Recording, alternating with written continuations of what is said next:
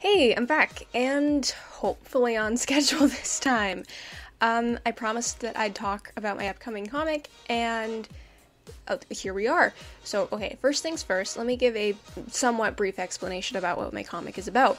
The comic is called The Burning Light, and it's an AU explaining a crazy, probably not likely scenario in which Firestar is defeated and killed by Scourge in the Darkest Hour.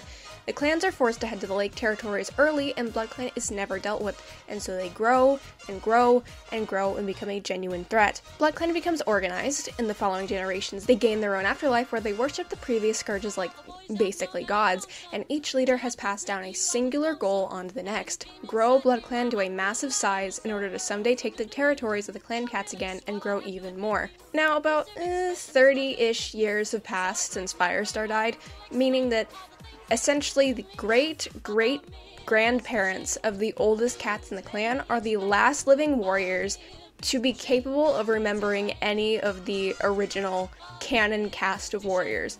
The clans now are filled with entirely new characters, and the only canon cat names that you'll see brought up are Firestar and Scourge for obvious reasons. In the quote-unquote modern day, the healers from the four clans receive a prophecy from StarClan that, to be summed up, is...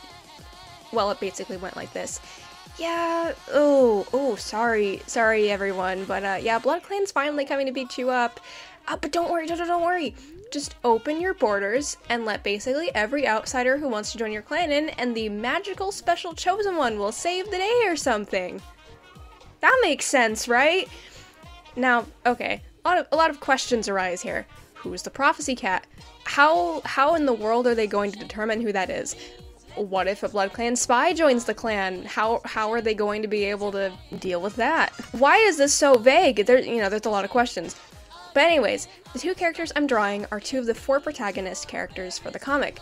The cat on the left is Sunny, and the cat on the right is Blossom, and they are two BloodClan refugees. They were part of a mini rogue group in BloodClan and just witnessed the deaths of the two other cats that were part of their group. Sunny's adoptive mother, Ahi, and Blossom's father, Oscar.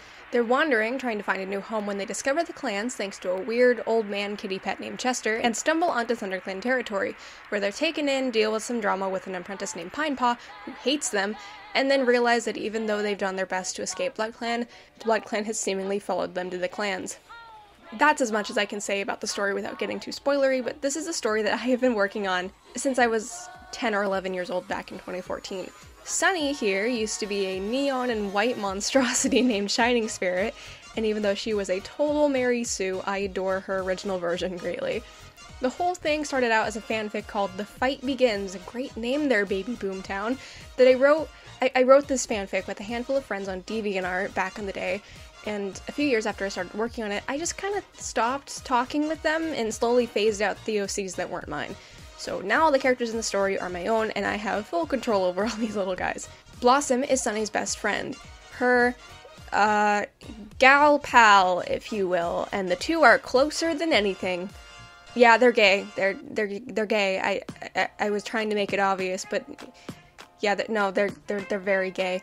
Blossom knows they're gay. Everyone else knows they're gay. Sunny is stupid though. She hasn't figured it out. She needs a little more time. Give her some time.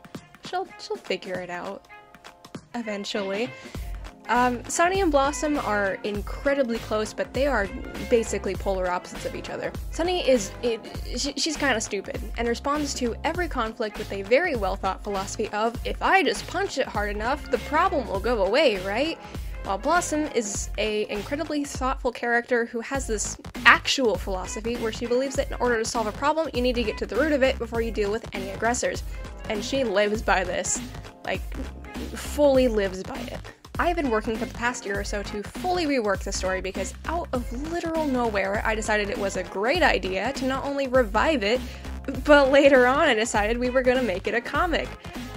Great idea there, Boomtown! That will definitely be a very easy process and will not cause you immense stress. But anyways, I will for sure be posting more Speedpaints related to these guys in the future, so just stick around. And the next one is, I haven't decided yet what the next one is going to be. It's either going to be the clan leaders, or it's going to be the group of apprentices that Sunny and Blossom become friends with. But either way, it's going to be one of those two things.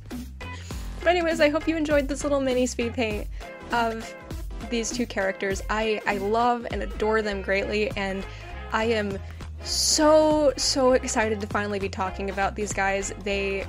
This is, like I said, this is a story I have been working on since I was like 10 or 11 years old. These characters mean the world to me, and I'm just very happy to start working towards sharing them and talking about them. But anyways, I hope you all enjoyed that, and I will hopefully post the next Burning Light speed paint soon.